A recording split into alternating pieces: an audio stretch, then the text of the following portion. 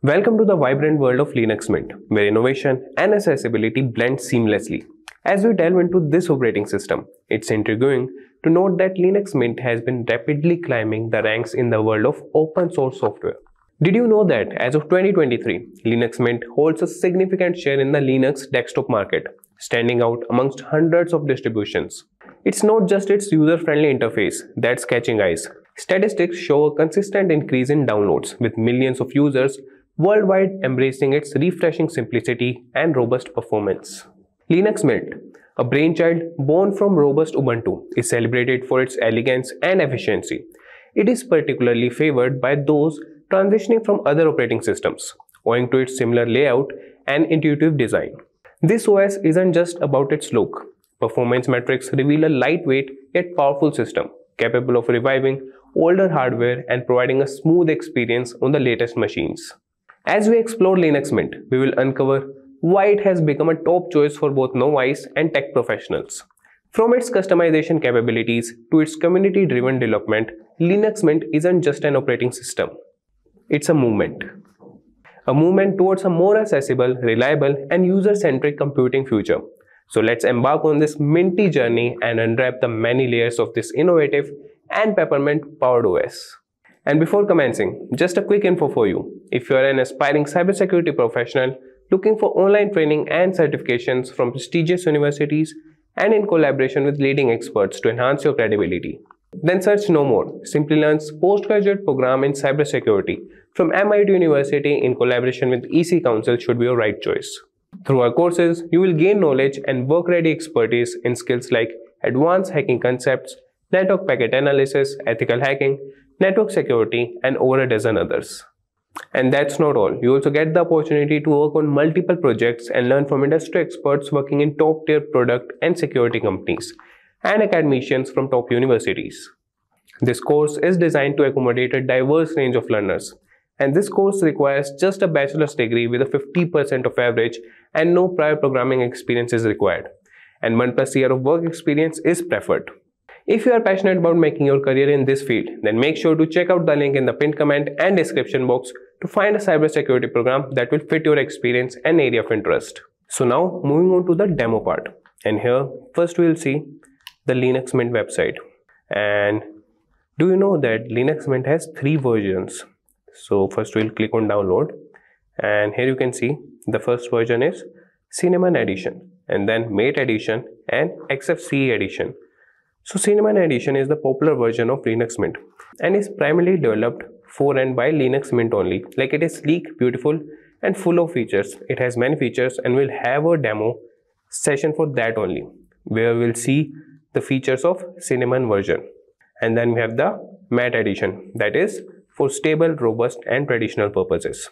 And then we have XFCE version, that is extremely stable and very light on resource usage.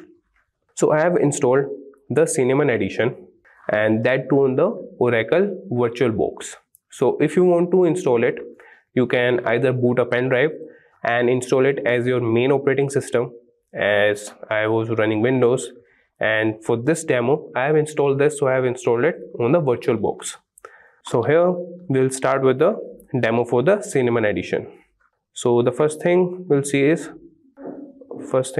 go for is preferences and the display option. So here in the display option, you can set the resolution for your Cinnamon Edition Linux Mint, like which resolution you want. So I will set this, and if you want the rotation for your display screen, you can do that. So this was one of the feature. And moving on, in preferences only, we have one more, that is, we'll see what we have. Yeah, we have accessibility also. So in accessibility, you could either do the large text or the smaller text. You could do for the high contrast, enable zoom. You could move to keyboard and use visual indicator on caps and numlock. So these are the things you could do. And yeah, like there was text size increase or the enhancement option. We can also do with the font selection. For that, we'll go preferences.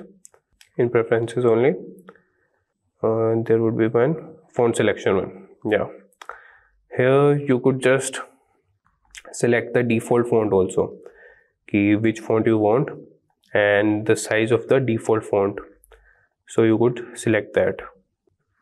For the desktop font, document font, monospace, window title, and the text scaling factor, so we could enlarge it according to your requirements.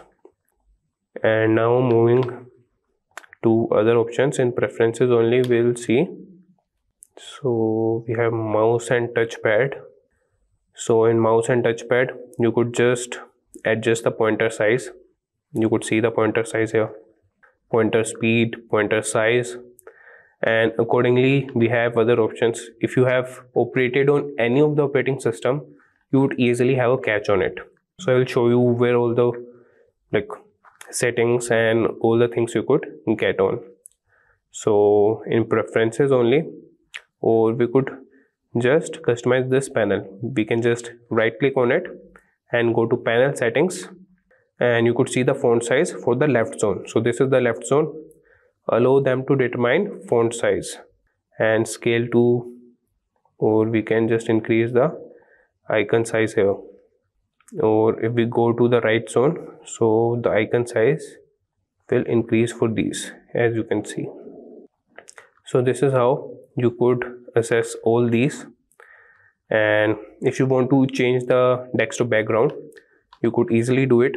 You just have to right click it and click on change desktop background, and you could have any pictures you want. As I have the default ones, I will use this one. So you could see that the desktop has been changed. And now I want to tell you that these settings would be changed after you reboot the system. So all the settings will be lost. So now we will go to accessories, and if you want any app on the this navigation bar or on the desktop, you could just right click on that app and add to panel. So you could see here it has been added to panel, and you could also unpin from panel also. We have unpinned it. And in accessories, like calculator only, if you want it on desktop, you could add it on desktop. So it's on desktop now. So similarly, you could add any app here. And now if you want to configure menu, just right click on the menu and there's a configure option, and here you could configure it. If you want to increase the size in the menu, you could do that. If you want to change any text or add any text, you could do that. And if you want to use any menu animation, you can do that. So these are the features of Linux Mint. And if you want to capture snapshot, then you will go to administrator, and then there's an option with time shift, and it will require a password. So for that, we will enter the password. So you could create any snapshot here, and you could have recurrent ones also using the wizard option. And now we'll see the driver manager, and that's also in the administrator section. So driver manager, so it will show you what are the drivers installed on your system.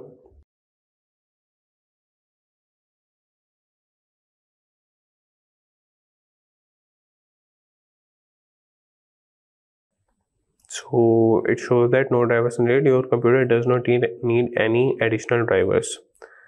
So this was all for this tutorial. Hope you guys found it informative and helpful, as we have covered many preferences and many options for the Linux Mint, so you could get a easy hand on. So if you're shifting from any OS to Linux Mint, so this tutorial would help you out that. And if you guys found this tutorial informative and helpful, then please subscribe, share and like the video. Until then, stay safe and keep learning. Hi there, if you like this video, subscribe to the Simplilearn YouTube channel and click here to watch similar videos. To nerd up and get certified, click here.